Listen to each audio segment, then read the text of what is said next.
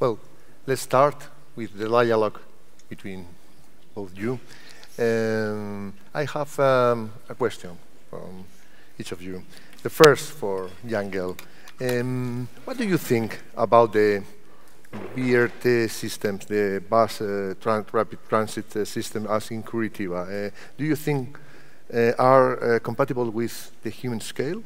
And in general, what do you think about this strategic approach and understanding the plan as a project of projects, no? And the projects inside the project? Well, I have seen Curitiba several times, and I much admire this plan and this strategy of having the whole city built around a public transportation system rather than just let it spread as many other cities have done. And I certainly think that this kind of transportation system, this kind of planning, it goes very well with my ideas of putting people first. One of the things I tried to mention was that I think it's very important that we find ways of solving the problems of cities in a cheap and sustainable way. So it's not about buying a number of smart things here and there, but about finding simple solutions. I think that the metro on rubber wheels, which is actually now used all over the world, also in Los Angeles and other places, but certainly many places in the developing country, is a very fine concept of offering mobility to people who have no access to car, and also who could prevent trying to get a car and use their money for something better. So I think that's a very obvious system. I mentioned myself that a good public realm and a good public transportation system, they are brothers and sisters. And they are necessary, both of them, to have efficient competition to the individual car, which everybody will try to own in the other situation. So I'm all for it. Well. But I think there was something quite interesting in the course of your talk, because first you talked about big strategies for Curitiba, how to organize the growth of Curitiba, how to make public transportation the backbone of the whole planning. And then in the end you talked about acupuncture. So one thing was about sort of the big vision, and the other thing was about plugging little things in. And I think that, of course, both things are important. I was mentioning these things from Copenhagen, and I very much believe in strategies that we shall ask, where would we like this city to be 10 years from now or 20 years from now, and how can we move towards this goal? That would be one strategy of a wider implication, and the other strategy would be to make nicer things for the everyday life. I showed a little waste paper box which was tilted so it was better for the cyclist. Something that's a very small acupuncture, but where the people will feel that there is some architects there who have my comfort in mind, do these things. So from up, down, and from bottom up. Small things up. Every time, every opportunity, if it's big, if it's small, has to be done, my point of view, very fast. For instance, acupuncture is not to replace the planning system. is to help, or to start To test. with a good example. So we started our public transport in 1974 with 50,000 passengers, one line. And now we are transporting 2,600,000. And London is transporting 3 million. The cost, 100 times less per kilometer. It's good to start. I'm old. I don't have time to wait for a start. I love to work with people. For instance, in my team, journalists. We have many of them because they are used to finish their work very fast the next day. Or artists, they have sensibility. They have a special skin and they can feel society earlier. So if I can have people that they feel society earlier, why should I work with people that they know society after?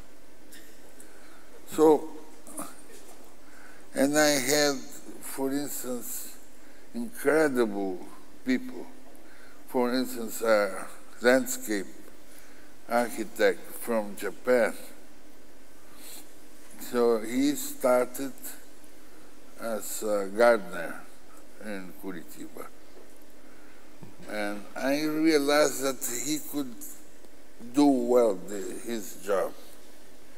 And after a few months, I invited him to be the director of public parks.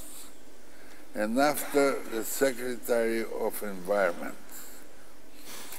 He was able to finish a park in 1 month. And so it's very famous now in Japan because many homage due to his work. Incredible person. He can work with joy. So I would like to invite people on having the joy to make it happen. The joy of making happen. Yes, it's possible. You can do it. I finished one time a speech in the US with rap. So the rap was, it's possible, you can do it, you can do it. Obama. You use less your car, make this transition, avoid carbon emission. It's possible, it's possible. Separate your garbage, organic, organic. It's possible, it's possible. Live closer to work or bring work closer to home. It's possible, it's possible. You can do it now. So I'm having fun. After being a mayor and a governor, I decided to spend my life with fun.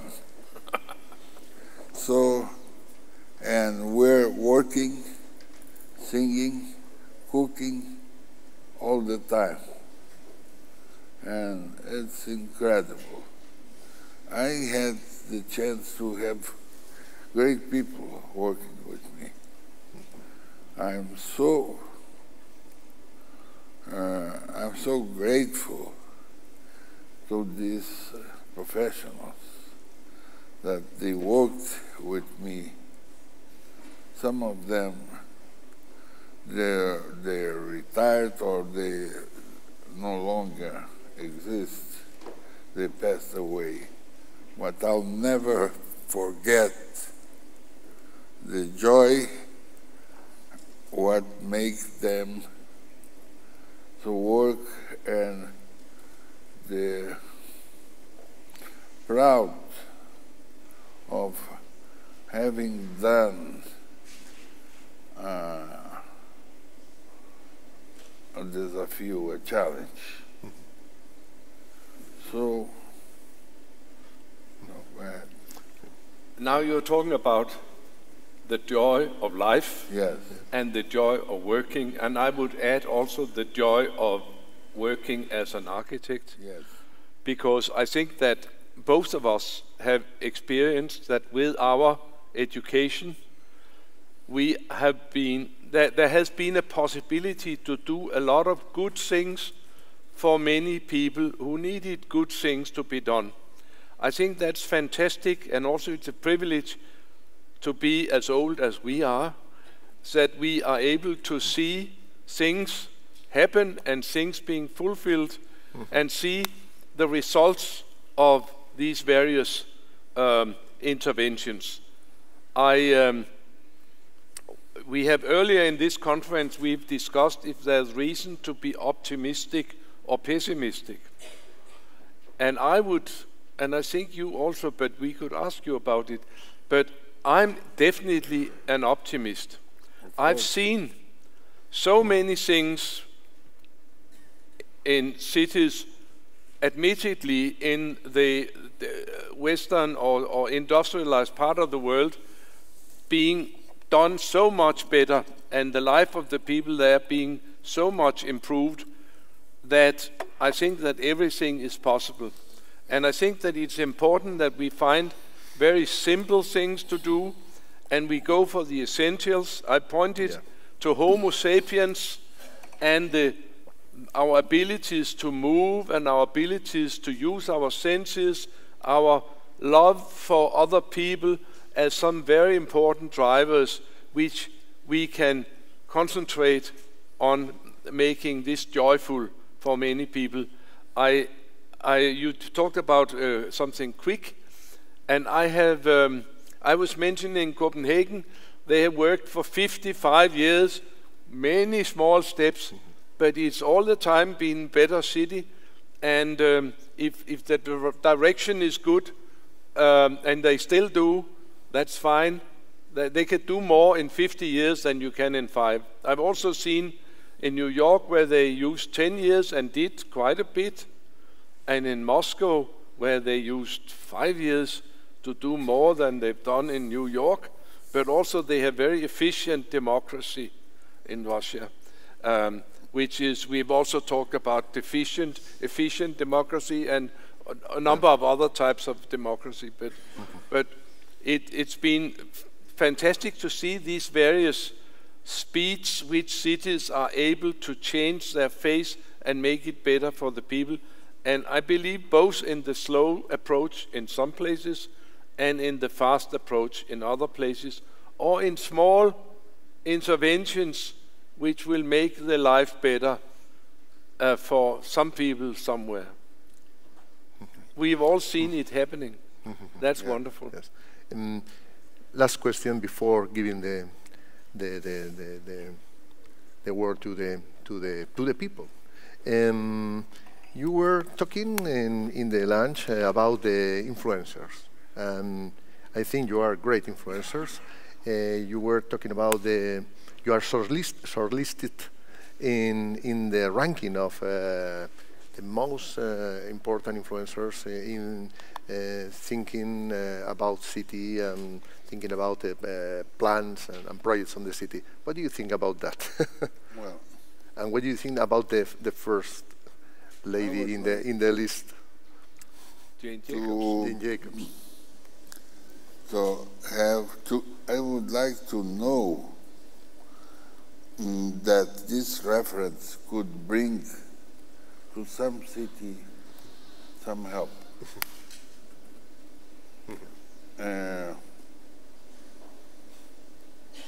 It's good to have a good reference.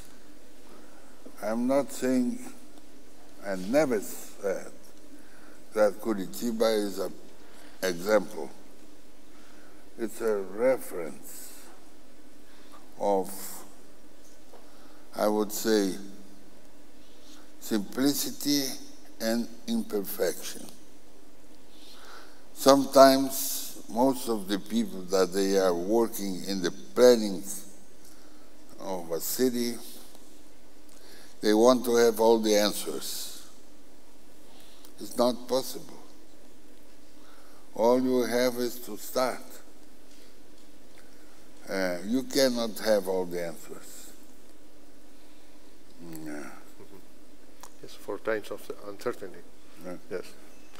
I was trying to make the point in my presentation about the future of the cities, that maybe the future actually started with Jane Jacob introducing the humanistic, the people-oriented strategy for planning, the people-oriented way of going about things.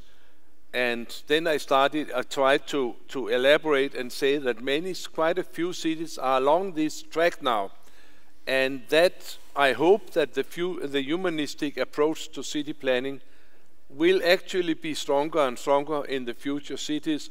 I think that we need that very much, as opposed to all these technocratic or strained ideas or money oriented ideas to sell gimmicks and gadgets. So I think that it's some basic things, and I really think that the most important things are not really the projects which are made, but the mindsets which can be changed. And I've seen mindsets can be changed. People can gradually start to look at the world in a different way.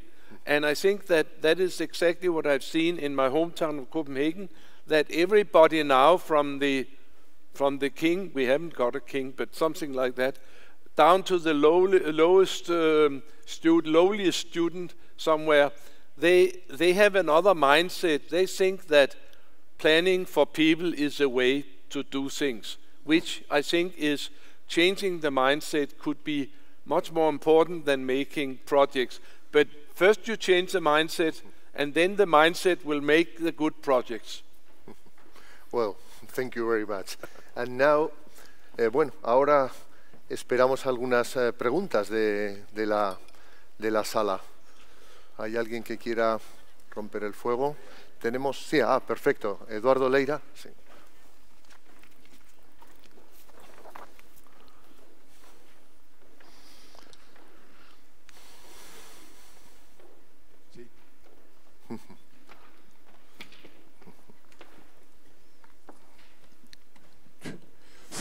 Sí, ahora sí, ¿no?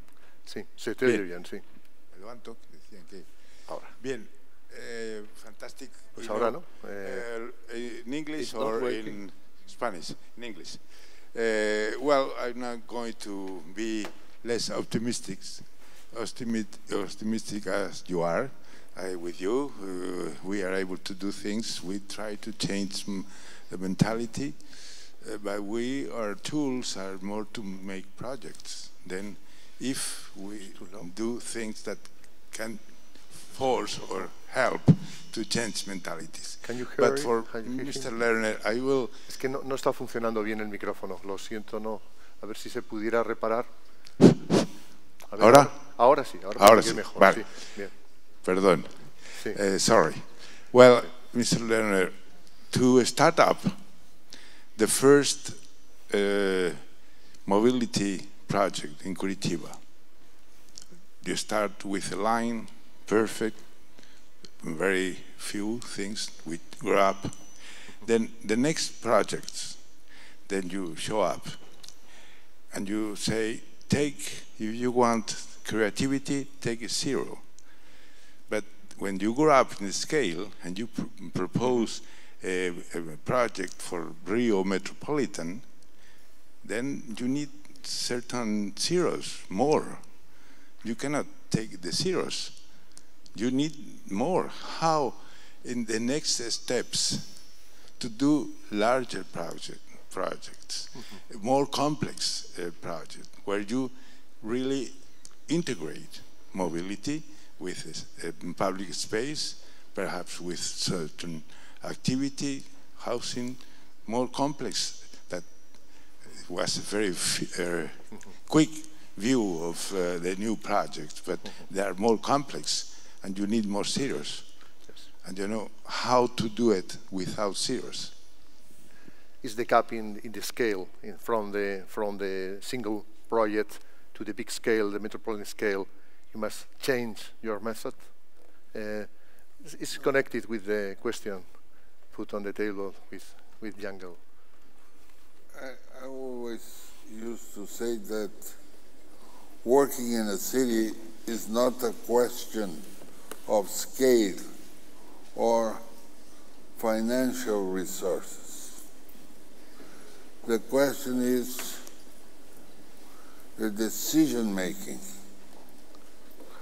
And to start change. So I used to say, if you want to make it happen, propose a scenario, an idea, a project that everyone or the large majority will understand it is possible. If they understand it is possible, they'll help you to make it happen. It's not always, but it's one way how to achieve this point. Well, you want more questions? Pardon, Gehl, would you add something? I would say to this that when you did the first things in Curitiba, that was really a pioneering work, and it's difficult to be a pioneer. Also, when they started in Copenhagen to humanize the city in the '62, it was really dangerous and pioneering, and there was need for visionary and some daring. Now I think that many things are different because we have so many best practice, we have so many examples, and I think that a very important work in improving cities is to show what they've done in other places and make sure that all the people in the population are informed and say, would you rather live like this or have like this the city? Then it's possible because it has been done. So I really believe in information and changing the mindset as we go along with the projects. But somebody has to be pioneers sometimes. And that's necessary to be visionary and a firebrand and a strong character. We have one here. Thank you. More questions? Hola. Sí, allí. Perfecto. Yes. Adelante. I have a question. You've talked about a lot of great and amazing tools on how to humanize an existing city. But I was thinking, would you use, like, are these the tools you would use for building new cities? Because we're also facing like the problems of building cities from scratch, and all the tools you talked about, I think they were more about like how to better our cities. But would you be using the same ones to design a new one, or would you rely on other ones, like for example that Masdar city that Foster was building in Dubai, no? In Qatar, when I don't remember. But what are the tools that you think we should be using for new developments?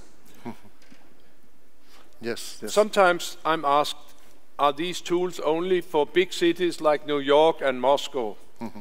But I say that also a little village of 200 people, all the places where Homo sapiens have settled, these basic rules about planning or building for Homo sapiens can be applied. I showed examples about improving existing cities, cleaning up after the automobiles and giving back the public spaces and the city to the people's use. This is quite simple because the cities were made for people and they were just invaded, and now we can push back the invasion and clean up. Simple. But there is a serious lack of using these same tools in new constructions. I think that generally the architects, the planners, the developers, the people who put investors, they are far too conservative and they make a lot of modernistic stuff still. And I really think that that is a serious problem. In our office we were going to make a book about great new towns of the 21st century. And every day the book became more and more thin, and in the end we only found 6 new towns or 5 new towns around the world made in the last 15 years, which were worth talking about. This is a serious problem for our profession, that we have the tools and they are used where it's easy to use them, but they still have to be used in new construction for all the millions and billions of people who are to move into cities in our part of the world and more so in the developing part of the world. Wow. We have a challenge there. Perfect. Sometimes that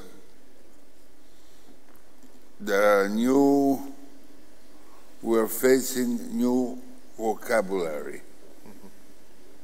That means a city, smart cities, resilient cities, sustainable cities, or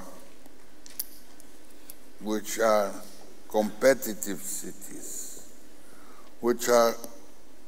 they should be good cities. Another issue is having driverless cars. Any kind of its investment on new technologies and performance, but never in the concept of the city. So,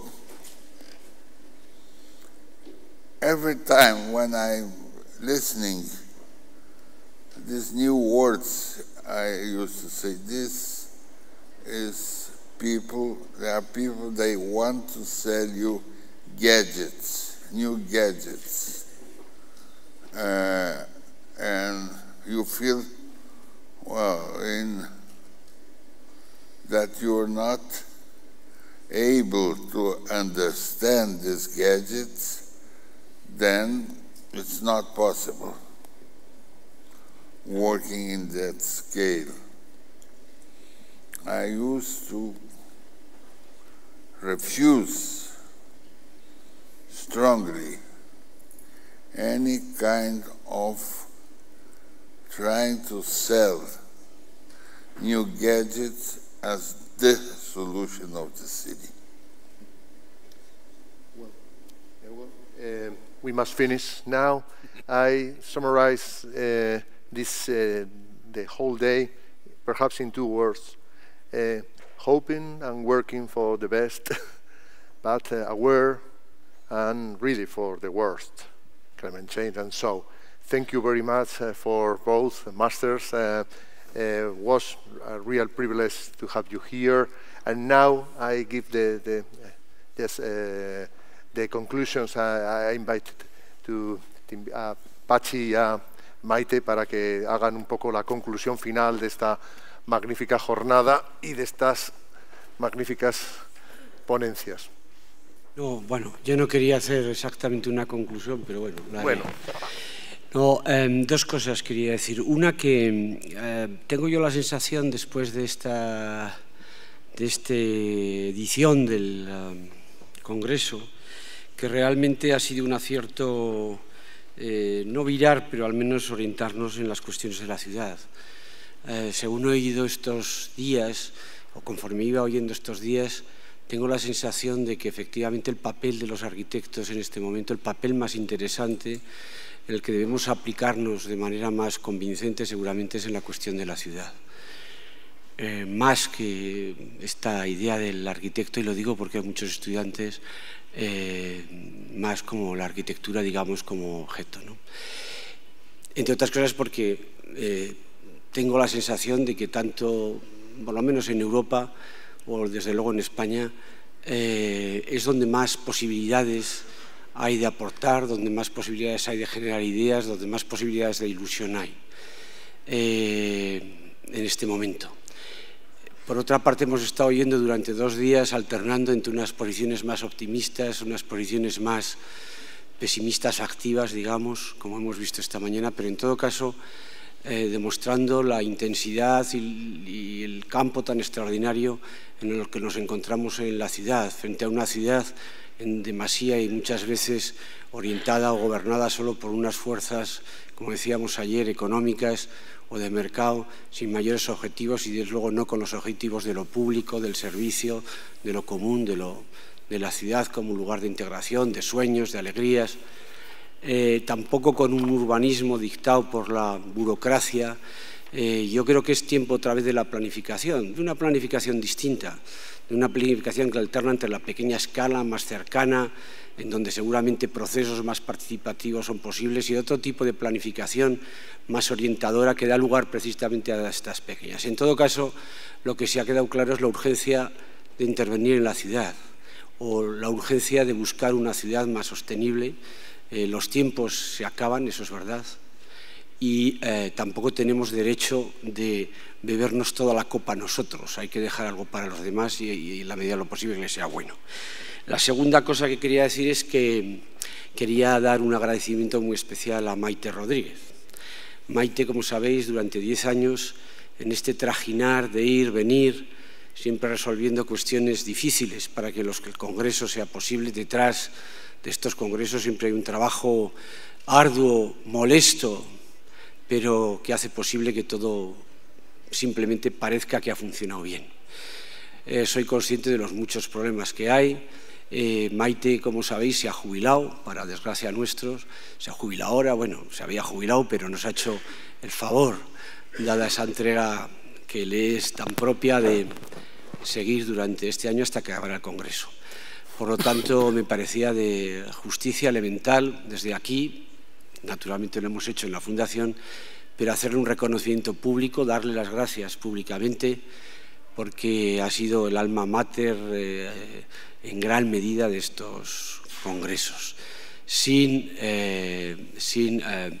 un grado muy importante de infraestructura y de logística, nada es posible, antes y durante el Congreso. Así que muchísimas gracias, Maite, quería hacerlo.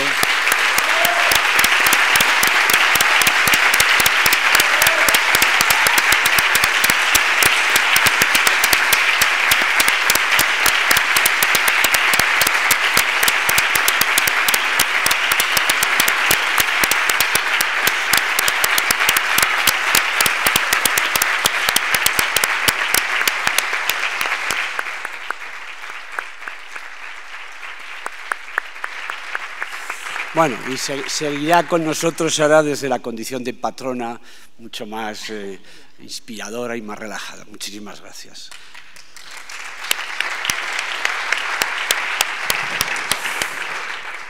Bueno, pues nada más que decir que queda clausurado este congreso, que os doy las gracias a todos por haber estado aquí, seguramente muchos de vosotros repetidamente, la audiencia, nuestros amigos patrocinadores y patronos que, como hemos dicho ya muchas veces a lo largo de estos días, hacen posible el Congreso.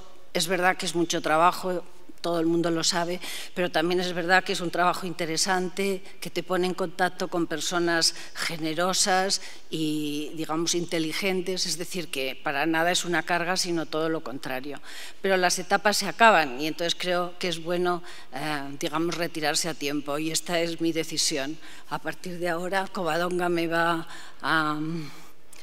viene detrás de mí, supongo que haciendo algo parecido. Por supuesto, no lo sé cómo será el futuro, pero sin duda la Fundación seguirá adelante y, en este caso, con su dirección y su propia manera de hacer las cosas. Una vez más, gracias a todos. Insistimos en invitaros al cóctel de despedida que también generosamente nos ofrece el Hotel Alma en los jardines estupendos, si es que hace buen tiempo, que no lo sé, como alrededor de las 8 o así, os esperamos a todos allí. Gracias y hasta pronto.